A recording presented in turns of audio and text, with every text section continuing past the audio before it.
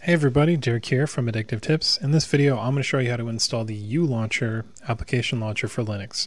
So before we get started, I'm going to be dealing with the Fedora installation, but as you can see, they have a bunch of different kinds. I cover all of this in depth in the article in the description, and they also have information on their website. So please check that out if you want to get it for Ubuntu, Debian, or anything like that. But to get it for Fedora, you're going to want to right-click on this, copy link location, open up a terminal, download the package with wget, and that shouldn't take more than a couple minutes, if at all, because it's such a small package.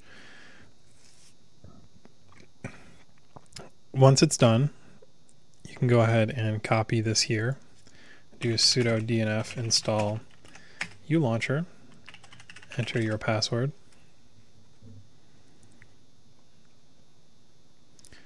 press Y to accept,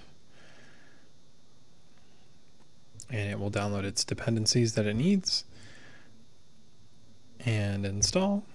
From there, you can go ahead and open up ULauncher.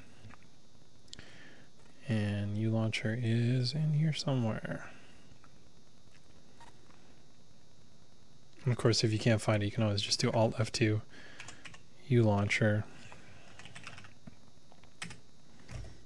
and run that.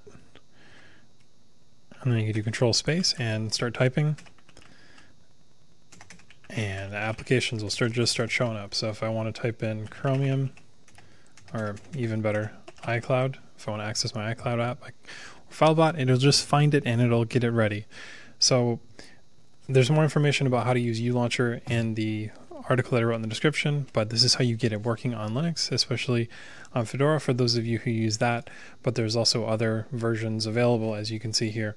So I hope this video was helpful, and I will see you guys in the next one.